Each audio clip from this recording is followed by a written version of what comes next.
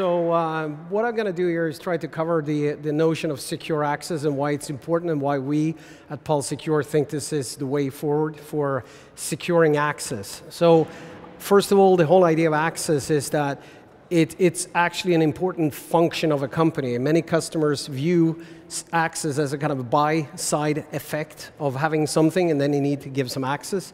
From us, access is the core of everything. Okay? Now, where are we in this industry if you look at a 100,000 feet view? Well, there are a couple of things that is happening as mega trends or things that have happened. BYOD is one of them.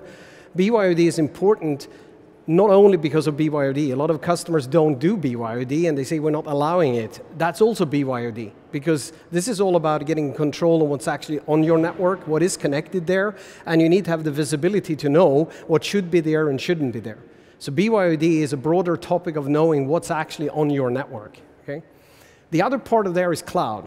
And I talk to a lot of security guys and they say cloud and they're a bit hesitant, but guess what? The app has left the building. That decision is already made. A lot of stuff is already moved to Office 365, Box, Salesforce, other types of applications.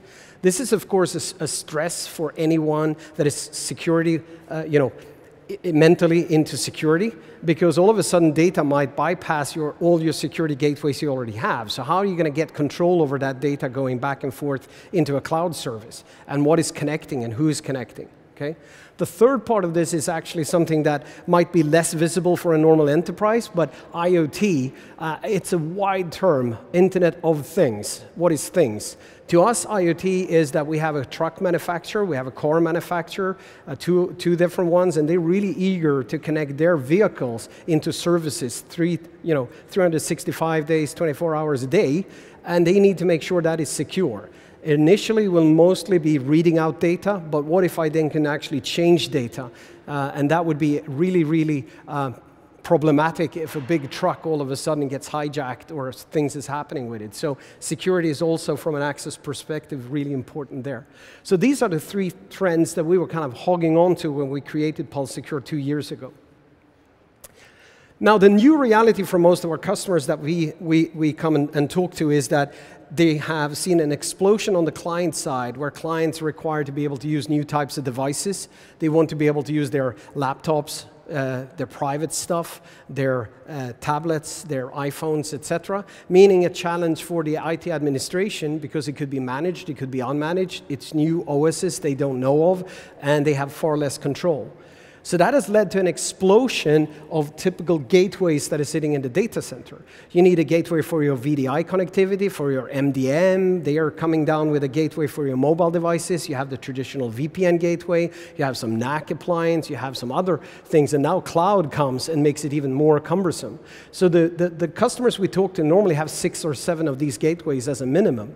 Reality here is that this is not only a big CapEx problem, but it's really a bigger OpEx problem. You need to host specialists in all these kind of gateways and different OSs, first of all. But I would tell you the bigger problem over time will not even be the CapEx or OpEx. It will actually be how do you then provide one cohesive policy for your users if you have all these different gateways with their different capabilities. The other thing that this drives is a bad thing for the end user, because if the end user need to have a separate client when they're on the run versus when they're on-premise, and they need to behave differently at home versus in an airport, that becomes a huge issue to an end customer. An end customer doesn't even care what a VPN is. They don't want to know, and they shouldn't have to know. What we need to do is provide a simple way where there is a unified client following the user for all their different use cases, and then have that for all these various OSs where the user doesn't have to know, it should just work in the background, okay? Finally to that, we have the data that is present both internally, but then also somewhat in some private cloud or somewhat in some infrastructure as a service or even as a cloud service. And we see this big move of Office 365, for example, as a good showcase of that. Almost every customer I talk to either have already moved to Office 365 or they have a project of moving to Office 365. Okay? So the way we address this is basically on the mobility side, building this unified client, one client that is there for your various use cases. Okay? The other side here is to do data center consolidation, using our technology to allow you to terminate the mobiles, the phone, the PCs, all these types of various things into one gateway where you can set up one policy. So it doesn't not only lower the CapEx, it also lowers the OpEx, but finally it also solves the problem of unified policy. Okay. Does it mean you can replace all of them? Probably not, but you can heavily reduce them. And I think that's really a good step to take. And the final part of this is then handling this hybrid IT cloudification. How can we make, and to be honest, I worked with these products for 14 years now, under Neoteris, NetScreen, Juniper for 10.5 years, and then finally into PulseSecure, where we finally got into the focus areas that I think we should have done even previously, is the fact that we've done all the time, all these years, we've been doing 3 things: authentication, compliance, and role-based access. Those are the simple things we do, okay? Now, if we can provide that to internal resources, we just made PulseSecure that does exactly the same, but now the resource in the cloud, which means that we can build authentication, compliance checking, and role-based access into Salesforce, into Office 365. And guess what? Most customers are not going to go cloud 100%. It's going to be the need to both have the internal and the external. And we can do that with one solution, one silo, instead of having a CASP for the cloud and doing this for the internal. Then you're there again building all these gateways, okay? So PulseSecure is in this game for that specific purpose only. That secure user device thing, whatever device it is, access. There's a lot of other companies that we're competing with, and they do piecemeal of this. They do some other stuff plus some remote access. They do some other stuff plus some mobile access. But what we are attacking is this core to make sure that we can have one solution. And the reason for that is very simple, because this is the need. The need is not only when I'm out and about. It's unmanaged devices, it's managed devices. It's devices when on the go, it's devices that are stationary, there's devices that never leave the company, it's visitors, it's my Wi-Fi. All of these things are access. And that's how we view it. All of these access needs to be consolidated into one solution to get one policy assigned wherever the user or device. Okay?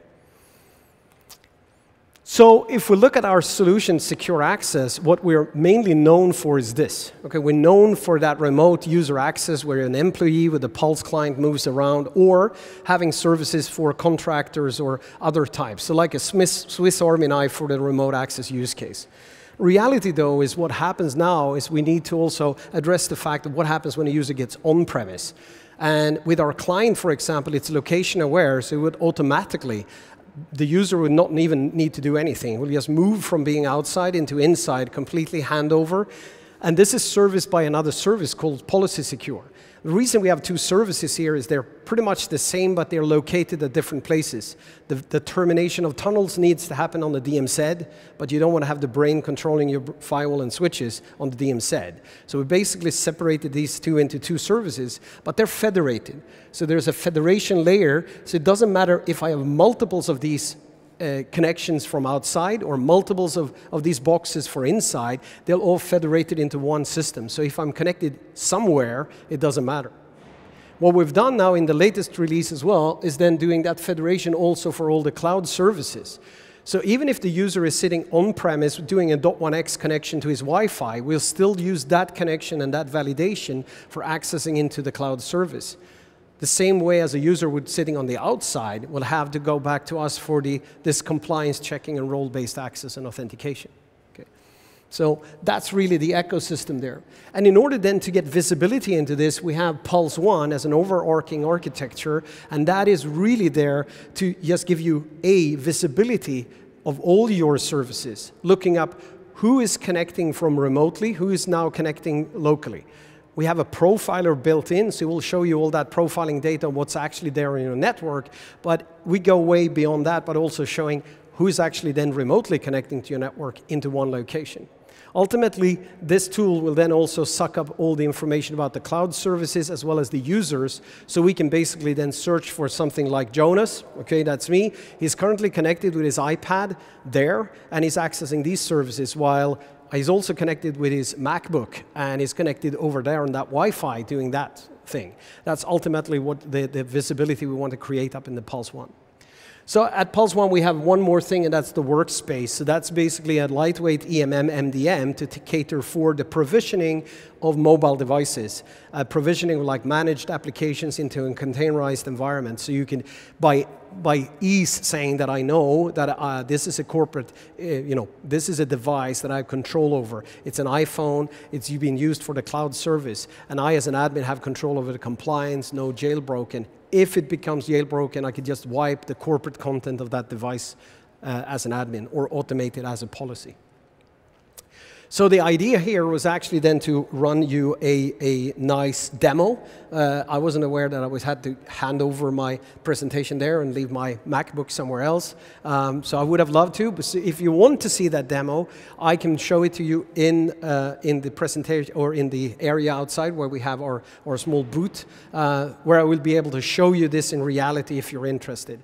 If you're not interested in viewing that, I would basically just say thanks and for taking the time and listening to me, and I'm open to any questions you might have.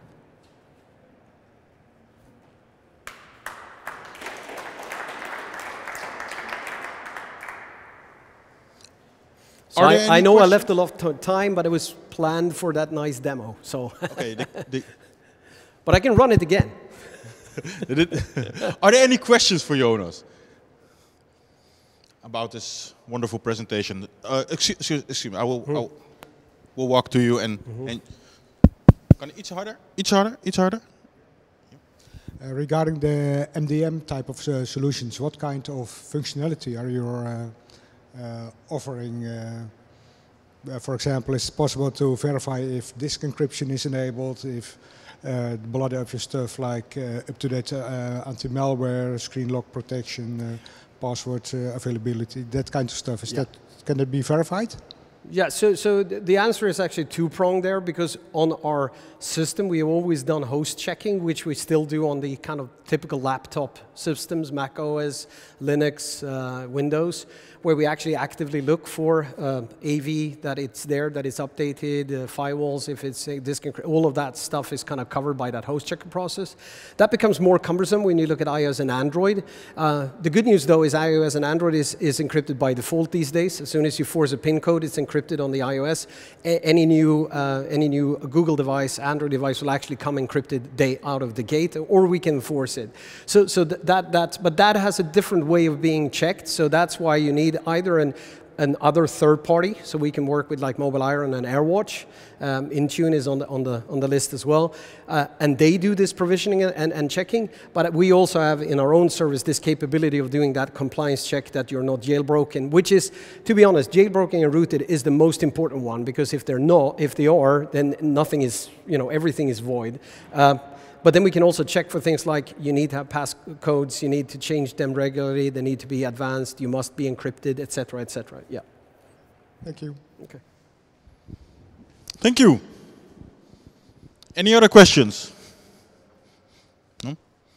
Jonas, then I would like to thank you. Oh, sorry, no? Yeah.